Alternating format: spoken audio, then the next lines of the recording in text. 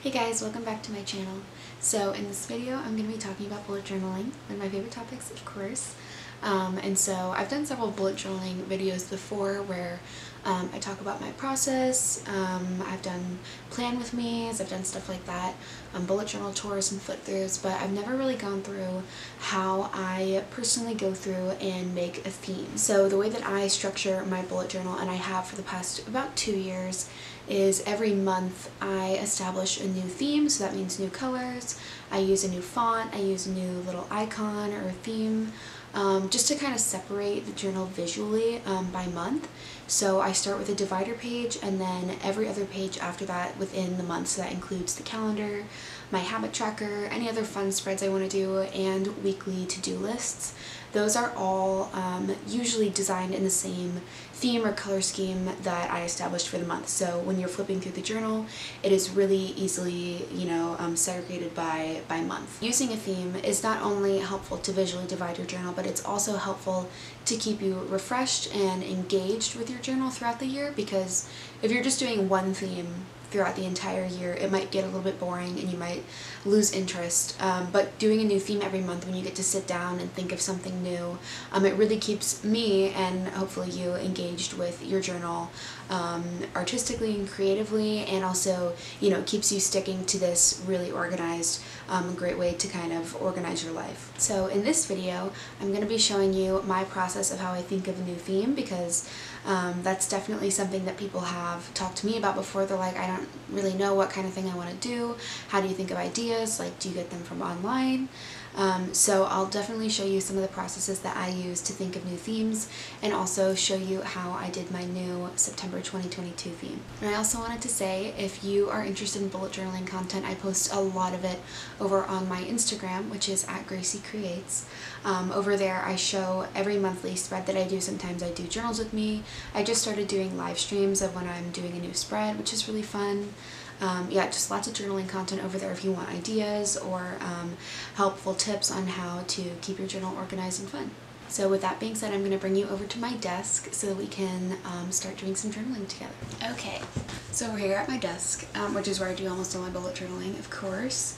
And so I wanted to go over some of the ways that I find ideas for bullet journaling. The first way, which I feel like is always the easiest way, is when I will randomly just be doing something, I'll have an idea, and I write it down in my phone. So I have a note on my phone that just has ideas that I've thought of over the years. These are themes that I haven't done yet, but I think would be a good idea. I don't know when I want to do them, but I just write them down in this note, and when it comes time for me to sit down and do a new month, sometimes I'll refer to this list, and if I think one of them will fit really well for the month, then sometimes I'll just pick that. So like I said, that's definitely the easiest way because I did all the work beforehand. But obviously if you're a creative, you know that that's not how it always works.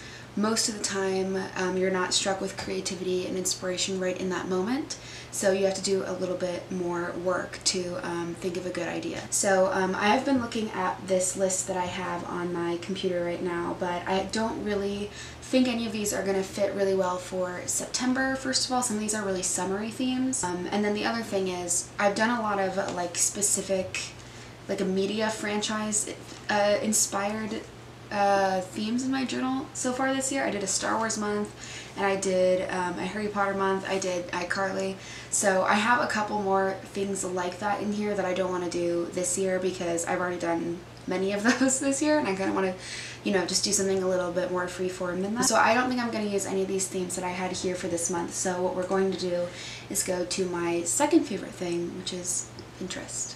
Okay, so if you've seen any of my bullet journal themes before, you know that the three main things that I think of when I'm starting a theme are, is there a font that I'm really interested in at the time?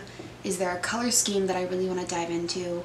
Or is there an individual icon or something that I want to focus on? So I'll give you some examples of those. So I remember for the icon idea in January of 2021, I was really inspired by this little jukebox icon. This actual drawing is from, this is a really niche reference, if you ever watched Schoolhouse Rock when you were a kid, on the little intro scenes when they show the title card for the song that's going to play, it was in a little diner, and this little jukebox was underneath the screen, and it had this little rainbow frame around the text. And when I was a kid, I was obsessed with this little jukebox for some reason because it was a little rainbow, cute little thing. And so when I was doing this bullet journal, I was like, oh, I would totally love to use that jukebox and that rainbow frame. So that was an example of a little icon that I wanted to use that I ended up using throughout the journal. So I did it again here, I did it on a few other pages. So that was kind of what sparked the idea for me. And then I ended up just choosing another typeface that I thought went well with this. So the second way that I like to do it is with a typeface. So one of my favorite things to pin on Pinterest is typefaces. I am a type addict. I'll give you an example from November of 2021. This was the theme that I did. I came across this beautiful curly typeface that I found on Pinterest, I'm pretty sure. And it reminded me of like Fleetwood Mac and kind of like cool fall autumn witchy vibes. So I really wanted to do a color scheme and a design style that reflected that. So this month it was the typeface that really inspired me to create the rest of this aesthetic vision around it. And then the last thing that I choose, sometimes I just really want to do a certain color scheme, which is I think the easiest way, because once you establish a color scheme, then you can really just kind of build off of that and do whatever you want. I really wanted to do this red and maroon theme for Valentine's Day. I'm a big Valentine's Day lover. So I knew that I wanted to do that, and then I kind of built these two little dancing couple characters that are kind of supposed to be me and my boyfriend around that, and then I also picked a kind of quirky typeface that went with it. Alright, so now we can actually go to Pinterest and take a look around and see what we find. So this is my Pinterest homepage. I don't know if you've seen my last month's bullet journal theme, which was this cool 70s, what do you call it, like sewing patterns theme. That's why you'll see a lot of the images on my homepage right now are for that theme. But so what I do is, if I am ever just scrolling through Pinterest, I have a couple boards that I pin things to. So my most common one is my fonts board. So this is one of my favorite things to look at. I just love looking at typefaces. I have actually, you'll probably look through this and you'll see ones that I've already used because I've used so many of these. And it's just fun for me to look through. So if I'm really trying to be inspired, I'll look through here. If I find one I really like, then I'll build the theme around it. But I also reference this board if I've already established a theme and I'm just looking for the typeface to finish it off. So this is one of my favorite things. I'm constantly adding new things to this. So yeah, that's my Pinterest board for fonts. And then what I'll usually do is I'll just scroll through my Pinterest home feed and I'll look for any images or ideas that really feel like they could work for a theme. So sometimes it will just be like, this is a cool image. I've already actually done like a sunglasses kind of theme for this month, so I won't be doing this, but like I really like the way that these glasses look, or these ones with the eyeballs in them. So if I saw this and I liked it, then I could probably turn this into an entire theme if I wanted to. I could take the colors from this image, or I could change them, or just take the overall idea but draw my own sunglasses designs and do my own colors, do whatever it takes. You'll probably see I have a lot of retro 60s, 70s stuff on my homepage just because it's just my fave. It's my favorite aesthetic. The most amazing design came out of those periods, I think, so it's definitely one of the big things you'll see on my page. Oh, so this is a cool image. So sometimes it won't even be like an actual illustrated image that I'm looking at that is inspiring to me, but I love the way that this looks, and I'm actually going to pin it. So I just pinned this, but I will probably come back to this image. This is really cool. I feel like this is something that could take up an entire spread page, and just having different cool girls or whoever sitting on the couch wearing cool clothes, like that would be a really cool idea. I feel like that'd be awesome. So maybe I'll save that one for another month. I'm trying not to get distracted by all the cool home decor and stuff. It's one of my favorite things to pin on Pinterest. Alright, I'm going to shut the camera off and I'm going to pin a couple things and then we'll see where we are. Okay, so I think I found something cool. So I saw this image right here. This is like a cool design of a cigarette or a matchbox. And I really liked the way that this design kind of fit into the front cover of that. And that made me think about a playing card deck, which is really cool. I don't know what has been up with me. I've been thinking about cool like playing card decks a lot recently, just design-wise. It's been really like inspirational to me. And I don't know why I didn't think about that before I started filming this video, but I think that would be really cool.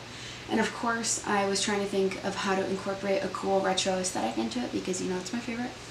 So I pulled this off of this one and just these two images, and I think this one off of my homepage.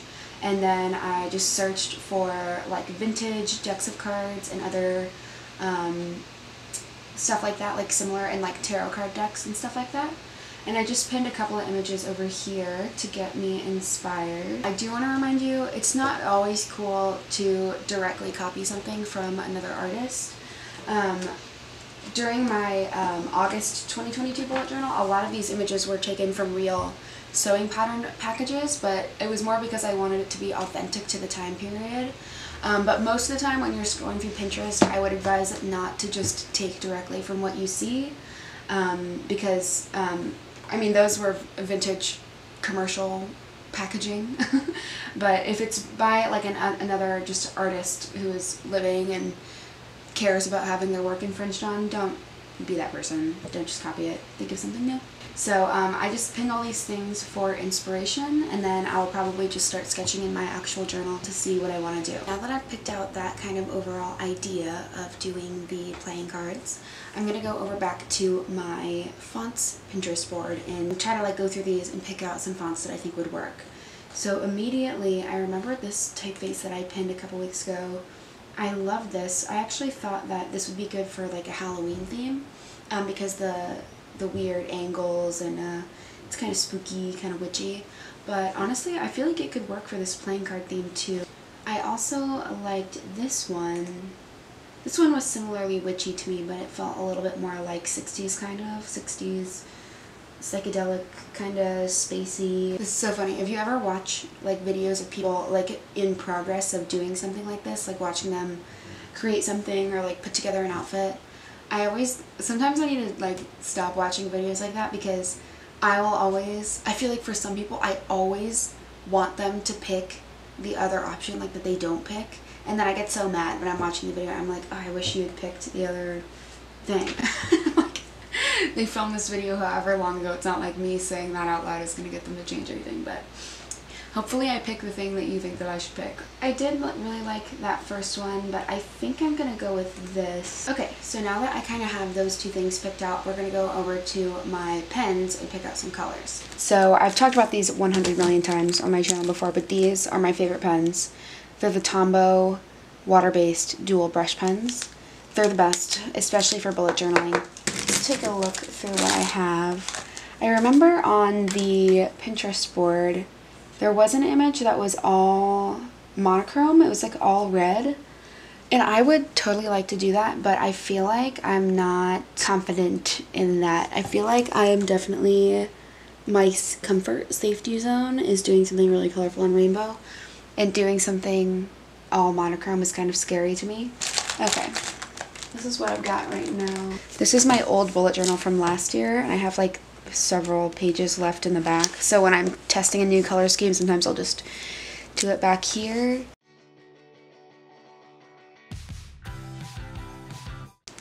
We'll do like a sketch and then we'll see what it looks like. Alright, so it's been a few hours actually. I kind of got carried away doing some other stuff, but I ended up kind of switching my plan. I usually start with a divider page, which is true, but I ended up actually coming over here. So every month I always do an illustration on the page next to my calendar for the month. And so since I thought that the like card would fit perfectly on this page, I actually ended up just doing a full one here, and then I'm going to use this as kind of the basis for the cards that I draw on the divider. I was thinking about this little clay dish that I made a few weeks ago. I'll actually grab it so I can show you. So a few months ago I made this little dish out of clay. I painted this cute design in the middle of it.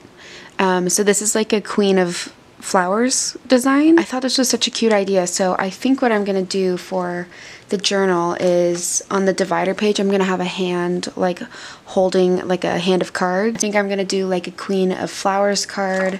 This one is Queen of Stars. I might do like a peace sign or like a heart or something similar.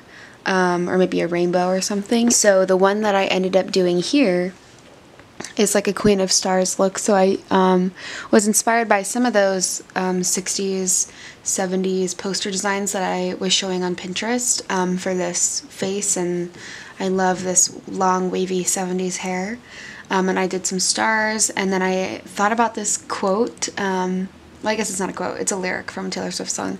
It says, "He can't see it in my face, but I'm about to play my ace," which is from the song New Romantics. Okay, so I think where I left you last night, I was still doing some sketching, so I wanted to show the update of where I am now. It's the next morning. I don't know if you can tell by the state of my voice, but I just woke up. But yeah, so last night I went out and I finished this design as well as most of the divider page, and I just did some simple black line art. I'm thinking that what I want to do for the colors is thinking about how a deck of cards, it's just there are red cards and there are black cards. So I was thinking about choosing 2 colors and then trying to make the designs mostly black and white and then that one accent color. So I think I'm going to go in with like one of these like fine liners. This is like a brush tip fine liner, and kind of fill in some of the chunkier shapes so that it's more blocky, and then kind of go in with whatever color I want to do. This is where I am a little unsure of what I want to do. I don't love how I did this. I originally had done it like trying to do a big like swoopy thing, but didn't look very good like that either. So I think I might just do something simple and straight across down here, and then just like leave some blank space at the top, you know, just for space to breathe, especially because this is pretty busy.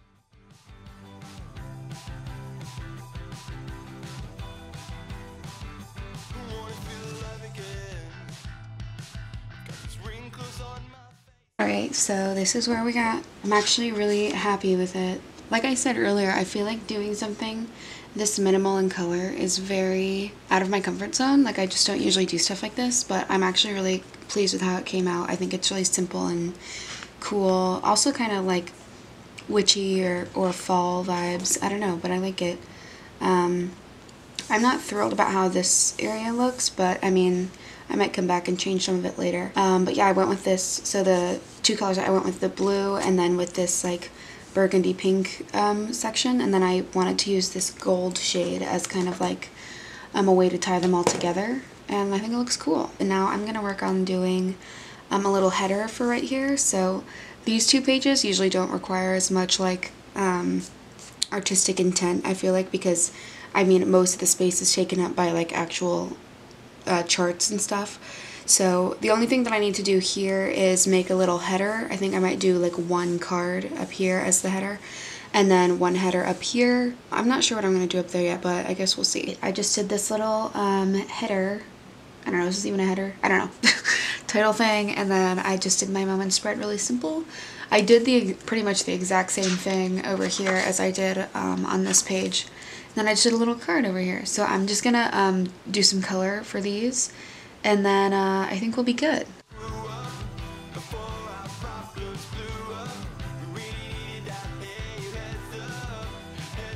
Okay guys, so this is the final spreads. Thanks for coming on this little journey with me. I feel like this was one of the most ups and downs of decision making that I've done in my bullet journal in a while, but I had a lot of fun doing these designs. Let me know if you have any ideas for other future bullet journal themes, or if you'd like to see another video like this, because I had a lot of fun making this, kind of talking out loud about my design process. So let me know if you want to see something like that. Thanks so much for watching this video. I hope you enjoyed following along as I make a cool new theme in my bullet journal. If you wanted to see some pictures of this or leave some comments, you can do that here or over on my Instagram, where I'm a little bit more active. And yeah, definitely follow me over there to keep up to date with day-to-day life, and come back next month for a new video.